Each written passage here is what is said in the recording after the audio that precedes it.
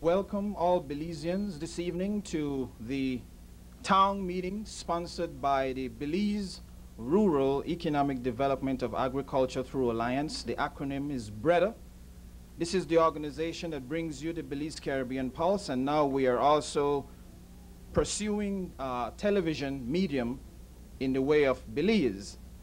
Today we feel very responsible and very honored that you came out to discuss and to participate in a very important national issue that is prevailing in the country of Belize today. We have invited a panelist here to participate and to help to stimulate the discussion. But by no means will the discussion be limited to those who are on the panel. The purpose of the town meeting is so that average rank and file Belizean living in this area can contribute and participate in the decision-making process, as well as suggesting solutions that the present leadership in Belize may not have at hand. So that's the purpose of the town meeting. We are Belizeans, and we have a right to determine and to make the decision on which route we will go. I will not get into a long talk with you tonight because we have the panelists here who will be specifying areas of the historical aspect of this dispute, the contemporary problems that we face, and hopefully we will project on the implications of this maritime law or act that is being promoted now in Belize by the present government as well as the opposition. But briefly, I would like to first introduce our panelists to you. We have Nuri Mohammed from the BREDA organization and host of the Belize Caribbean Pulse sitting at the table, Brother Nuri Mohammed. We have Mr. Kenworth Tillett, who was one of the leaders of the Belize Action Movement that was responsible for the uprising in Belize City in 1981 with the heads of agreement, Mr. Kenworth Tillett. We also have here a very special guest from the country of Guatemala. He's a representative of the Guatemalan Cultural Committee. His name is Felipe Rojas, and he's here with his wife, and his wife will be translating in English so that you can hear what he has to say from the Guatemalan people and the refugees living in this country. Mr. Rojas, we welcome you to our program. Very briefly, I would like to first say that the Belize-Guatemalan boundary dispute was not of our creation. That has to be made explicitly clear from the beginning. This originated from the inception between two colonial brothers, Europe, Spaniards, and the Europeans in Britain. This has to be made clear. We inherited that. Likewise, Guyana, and the list goes on. It has stifled our development as a nation culturally, politically, and economically. For 20 years, Belize dallied between self-government and a colonial colony of Britain.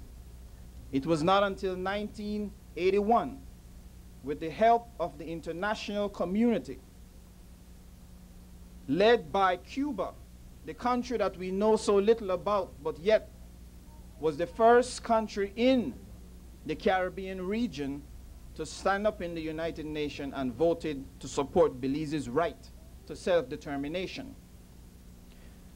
It is very important also to note that many of the discussion is being directed towards the Maritime Act that is now in front of the House of Representatives in Belize. But before we can debate the clause in that act, we must first understand the historical process, what it means, and its implication. And this is the purpose of the town meeting. So with no further ado, I would like to first go to our first panelist, Mr. Kenworth Tillett, who will give us a perspective of his involvement during 1981 and his vision of what he sees and the similarity of what he sees in the present legislation that is being pursued in Belize to settle the Belize-Guatemala boundary dispute. Mr. Kenworth Tillett.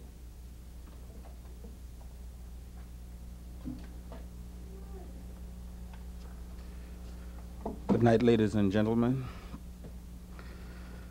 It's unfortunate that I have to be here tonight because I honestly believe that I had put this behind me some 10 years ago. I thought I had put this baby to bed and that when she grew up, she would have been a mature adult. Unfortunately, we still have some people out there who believe that Belizeans in a whole do not understand what they're talking about when they come with their slimy diplomacy. The Belize Maritime Act today is still seceding land, Belizean land, to Guatemala. At least that's the way I understand it. For a little background on what I represent or what happened back then, the government of Belize of the day of Mr. Price elected to go to Guatemala, and they decided to try to work out a treaty over an illegitimate claim that Guatemala has had on the territory of Belize since time begun, apparently. While they were working out this treaty, these people decided that we are going to give Guatemala some land, some rights within the Belizean territory, so that we can have some peace and we are going to achieve our independence. Unfortunately, fortunately, most of the Belizean people did not see it that way, and we had a popular uprising. I'm glad to say today that I was in the forefront of that movement. Today, the Maritime Act, as it's written, still wants to give these people not only territorial access, but the rights to the seabed they're under. And in good old Belizean colloquial terms, I don't care how much water you got at top, you got land at bottom, and the land belongs to me. So, you know, what I'm saying is that we are still talking about seceding land for peace. It has become apparent to me, I'm a little bit older, less emotional, but I'm a little bit stronger today, that I am not going to feed this shark a fish. He's going to bite my hand off. Because the moment I give him access to that, he wants a little bit more. In the heads of agreement, they talked about building a pipeline through Belize, access to Dangriga's ports and stuff.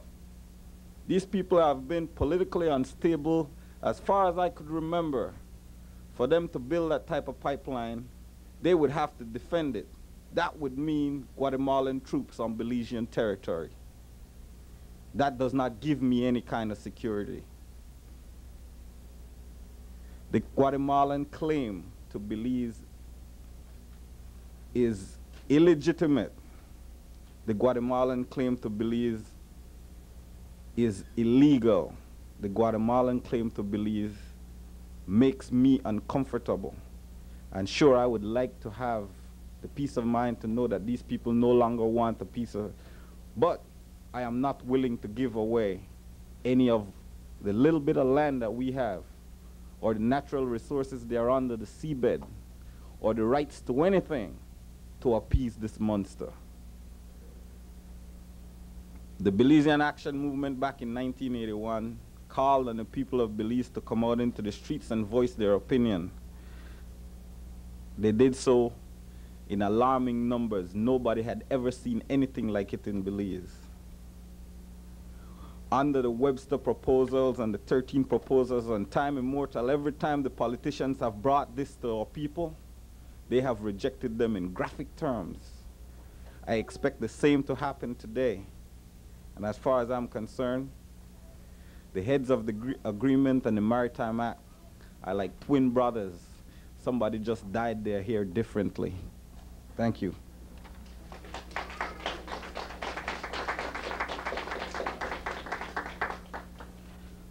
We would like to call to the microphone our brother from the country of Guatemala.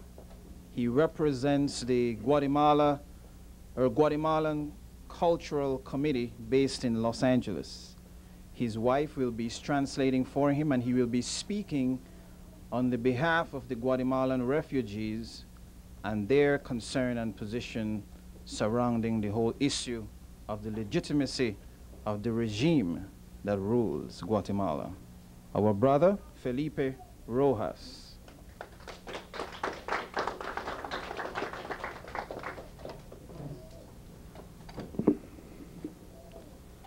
Buenas noches, hermanos, hermanas.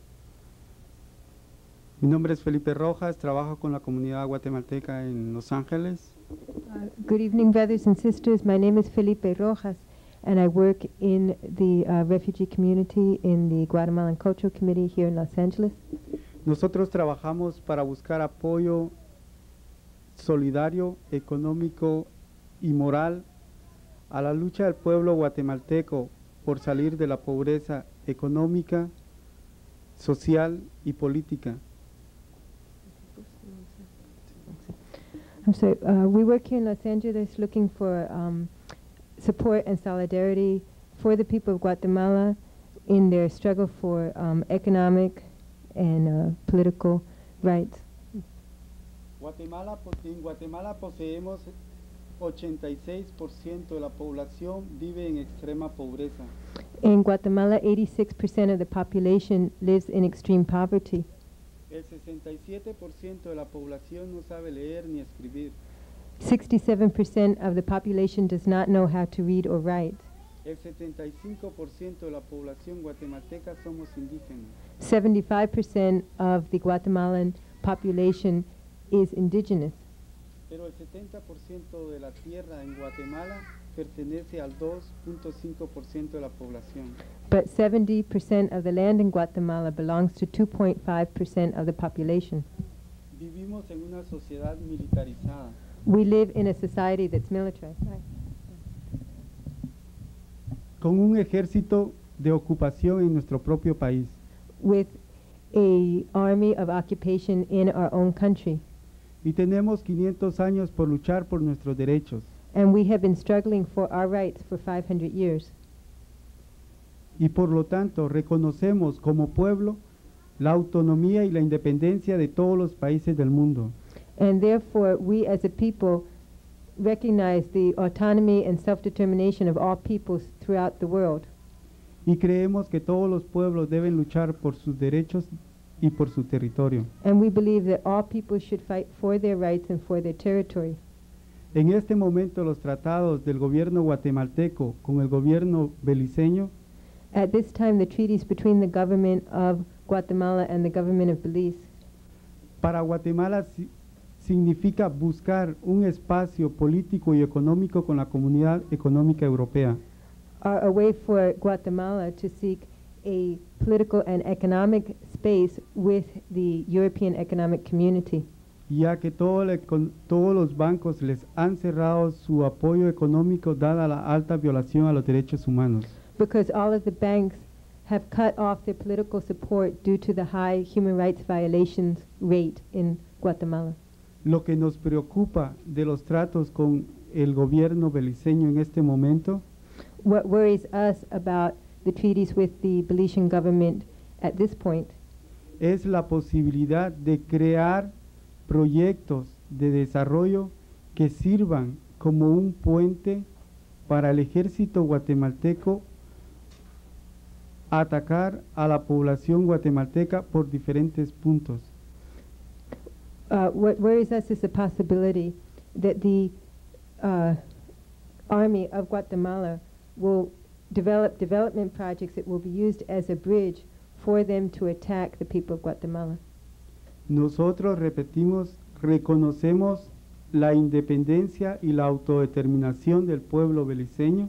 Once again, we want to repeat that we recognize the independence and self-determination of the people of Belize. Y ustedes pueden ver en nuestros papeles membretados You can see, for example, this is our stationery. que Guatemala no tiene Belice como los papeles oficiales. For us, Guatemala does not own Belize as the official papers say. Esta es el pensamiento y la posición del pueblo guatemalteco. This is the thought process and the position of the people of Guatemala.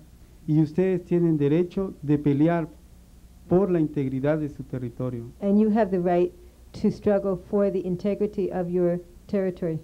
Porque de esa manera ustedes estarán ayudando indirectamente In this way you will be In this way you will be indirectly helping a las estrategias de los militares guatemaltecos en contra de nuestro pueblo.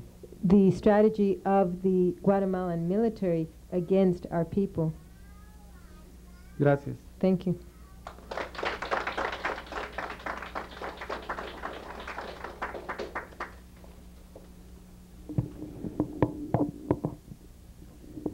It's very important for us to hear from our brothers. It's very rare that we hear from the people of Guatemala.